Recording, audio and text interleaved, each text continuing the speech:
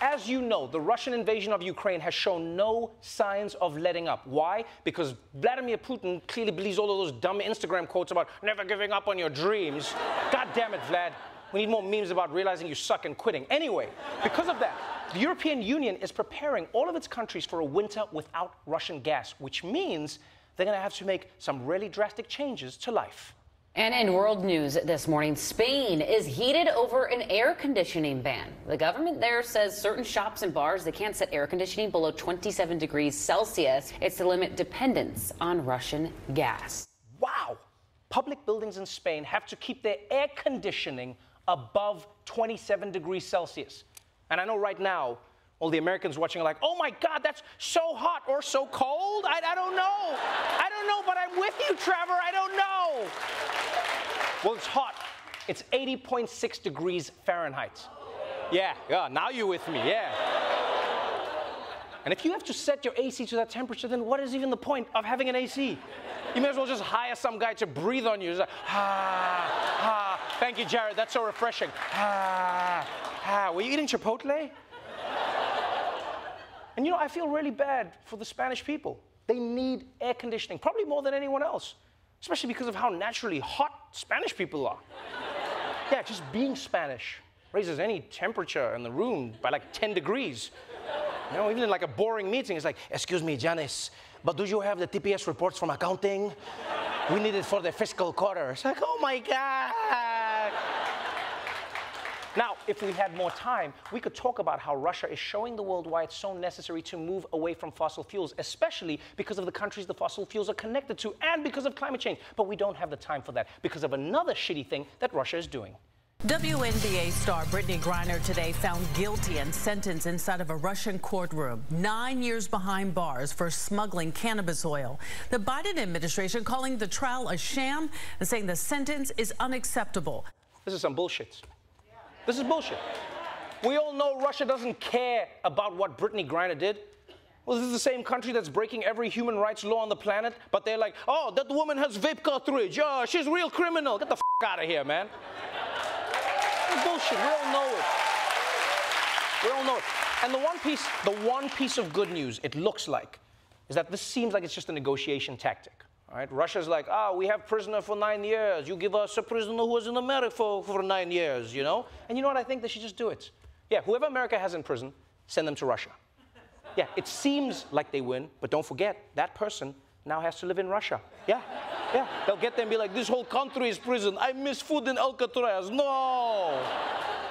Now, if we had more time, we could talk about how this whole thing could have been avoided if the WNBA paid their stars enough that they didn't have to go and play in Russia in the off-season to make money.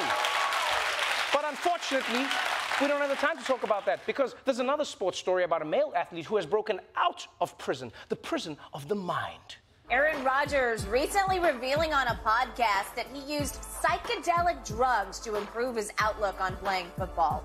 The 38-year-old said, quote, I really feel like that experience paved the way for me to have the best season of my career. He opened up about his experience on ayahuasca and a retreat in Peru. Ayahuasca is a plant-based psychedelic drug used to treat physical, mental, and spiritual issues in South American countries. Wow, okay. Do you understand how big this is, people? Aaron Rodgers just said, yo, I took drugs, and that's part of the reason I crushed the game. Yeah, that shows you how much times have changed. Because you remember back in the 90s, they'd bring someone like Shaq on TV to be like, remember kids, I'd rather kill myself than get high on marijuana. Don't do drugs. But now this is accepted. And please, don't get it twisted. He wasn't playing while he was on ayahuasca. Although I kind of wish he was. No, because I'd love to see what kind of plays a quarterback would think of while they're on the journey, you know? All right, everybody, huddle up. It's 4th and 1. So, Johnson, you're going to look deep in your soul, buddy.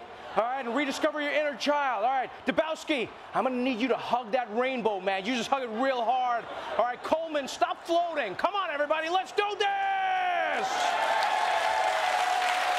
Now, if we had more time, we could talk about how great it is to see people like Aaron Rodgers normalizing conversations around whether we can use psychedelics to improve people's mental health and cure them from addiction. But unfortunately, we don't have the time because speaking of addiction, the Choco Taco is back.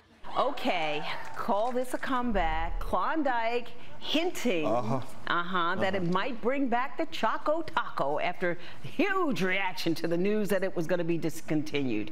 The company says it's reflecting on the outpouring of support and demand and figuring out what the next step should be. This is amazing! What? This is amazing! Klondike ended the Choco Taco, and the fans brought it back. This is the kind of passion you normally only see in like the Beehive or the BTS Army. Yeah, in fact, they should get their own name. You know, the Choco Taco Flaco, or like the Klondike Klux Klan. Maybe not that one, but you get my point. I'm just ripping here. I'm just ripping. Like, if we had more time, we could have fun with the conspiracy theory that this whole thing was a marketing stunt, or what other Tex-Mex foods could be ice creamified. But we don't have the time to talk about any of that. I was just thinking of burrito. Because you want to talk about something coming back from the dead, then this could be the biggest story of our lives or deaths. A stunning medical breakthrough has raised questions about the line between life and death. Researchers at Yale University pumped a custom-made solution into the bodies of pigs that had been dead for over an hour. Incredibly, the chemical revived cells in the pig's liver, kidney, and brain, and their hearts even began to beat again. Scientists say this could lead to saving more human organs for transplant.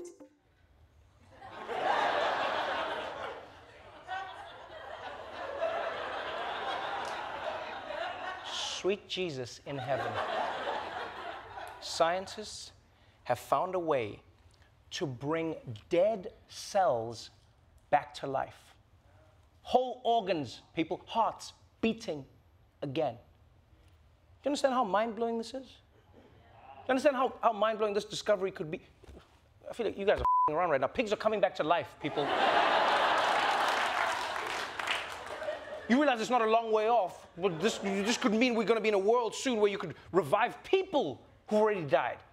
We could make a Jurassic Park, but with people. Yeah. How dope would that be? Bringing your grandma back to life and visiting her in the park. Oh no, the grandmas are escaping. Ah! Everybody cover your cheeks. Ah, they got me. I'm too cute. Ah! I feel like this should be the only story in the news right now. Do you understand how big the pigs, they made the cells come back to life. They were dead. They made it come. You guys don't even understand right now. I don't even think you people understand right now. You understand how huge it is? Yeah, there's always people like, who would you like to have dinner with, alive or dead? Now that shit could happen. And all those dumb people like, I would love to meet Hitler. And it's like, hello, no! I don't even know why we're doing a TV. We shouldn't even be doing TV anymore. Everyone's talking about other things.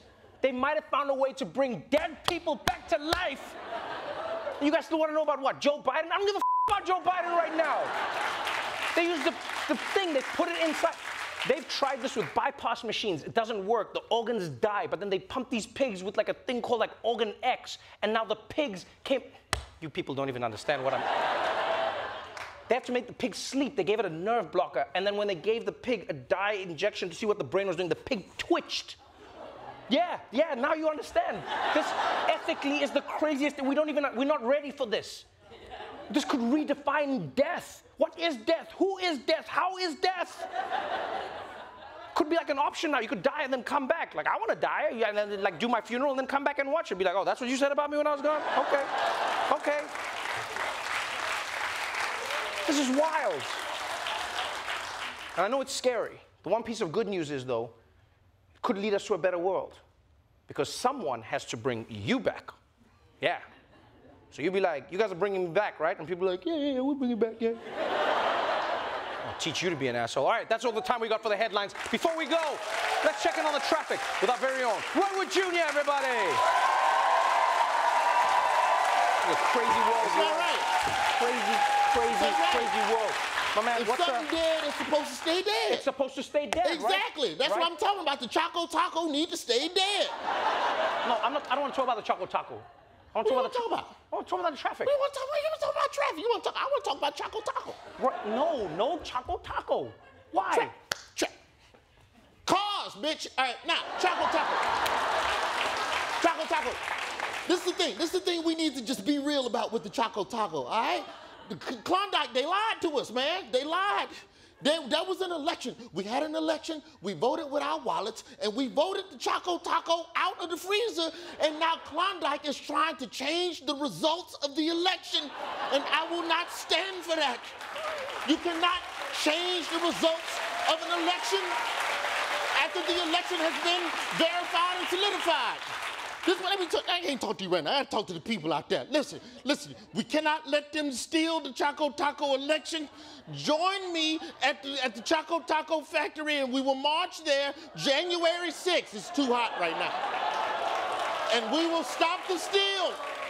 I don't think you want that. I don't we think you are want gonna that. Stop the steal. The Choco Taco should be dead. You can't bring it back to life. Well, people are happy. It's coming back. It's not coming. They said it might come back for a little while. They don't know. And you don't want that. You don't want food hopscotching in and out of your life. Like the McRib or Lobster Fest. If you're gonna be in my life, either be in my life or don't. Can't be having you coming and going. These people happy, but these people don't know what's gonna happen. They happy because of Choco Taco, baby. Let me tell you what's gonna happen. I'll tell you what's gonna happen. Choco Taco gonna come back in your life, and it's gonna be good for a little while, and you're gonna be all happy and be like, oh, Choco Taco is here to stay again. And you're gonna be like, you be here forever, Choco Taco? And then Choco Taco's gonna be like, well, I gotta go outside and get my phone charger. I'll be right back. And then it's gonna tiptoe away without ever saying goodbye, just like your daddy did that time in '97, and you ain't seen your daddy since, and he's gone. Where the hell is he?